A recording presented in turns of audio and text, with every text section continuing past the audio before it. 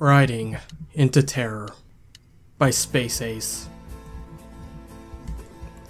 I just rode my own horse straight into the town of Happydale, Arizona, and placed my four-legged friend in front of the local saloon, where I had just discovered that a certain venomous rattlesnake known as Jesse James was sitting in there with his entire gang, enjoying himself like he has done nothing wrong in his whole life.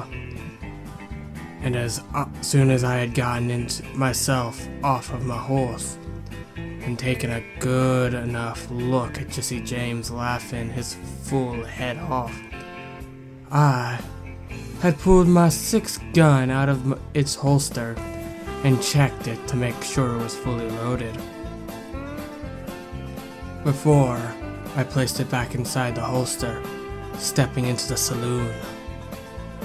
But as soon as I sat myself down on the stool at the bar, and I was about to order a drink for myself, one of Jesse's drunken gang members had stood up and turned his bloodshot eyes towards me and yelled at a really high voice, "Hey Jesse, look here. Who's here? That slimy, backstabbing snake Jed Callahan. What are you doing here, Jed? Trying to get your grimy hands on the bounty that every marshal in the entire West has placed on Jesse's head? Because if you are, then you might as well get yourself ready for one hell of a shootout. Right here and now." But then as soon as that one drunken gang member had pulled a gun from his holster, out of its holster, and slowly pulled back the hammer of his thumb with his thumb, he was about to aim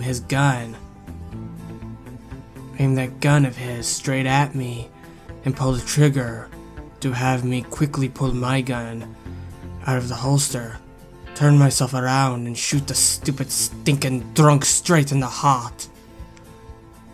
And after that, one drunken member of Jesse James' gang had dropped himself down to the floor of the saloon and laid their dead one.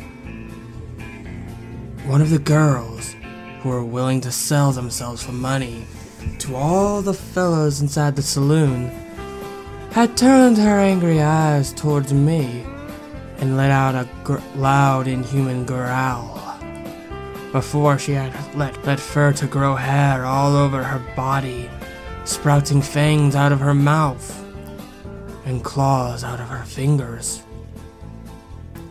Then, after she had let out a terrifying howl that had caused everyone inside that very saloon to clear out of there, I had looked at the eyes of that frickin' werewolf and noticed how totally ticked off it was.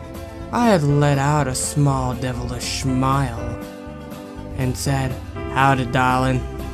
Care to dance?" And of course, that had caused the werewolf to let out a bloodthirsty growl and lunged itself towards me.